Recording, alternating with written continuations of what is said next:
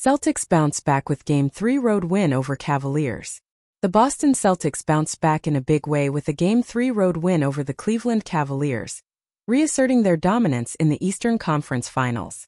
After dropping the first two games of the series at home, the Celtics came out with a sense of urgency and determination in Game 3, delivering a statement victory that shifted the momentum of the series. From the opening tip, it was clear that the Celtics were a different team in Game 3. They played with a level of intensity and focus that had been lacking in the previous two games, and their execution on both ends of the court was sharp and precise. Led by their young core of Jason Tatum, Jaylen Brown, and Terry Rozier, the Celtics played with a confidence and poise beyond their years, refusing to back down in the face of a hostile road crowd and a Cavaliers team led by LeBron James. Tatum, in particular, was sensational in Game 3, showcasing his scoring ability and versatility on the offensive end. The rookie forward poured in a game-high 30 points, knocking down shots from all over the court and attacking the basket with aggression and confidence. His performance was a testament to his maturity and composure under pressure, as he consistently stepped up in key moments to keep the Cavaliers at bay. Brown and Rozier also made significant contributions in Game 3, providing scoring punch and defensive energy to help the Celtics secure the win. Brown, who had struggled with his shot in the first two games of the series, found his rhythm in Game 3, scoring 23 points on efficient shooting from the field. Rozier continued his strong play at the point guard position, controlling the pace of the game and making timely plays on both ends of the court.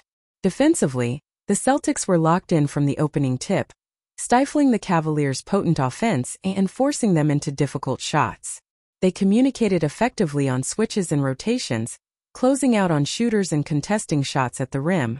Al Horford anchored the defense with his rim protection and shot-blocking ability, while Marcus Smart provided his trademark tenacity and physicality on the perimeter.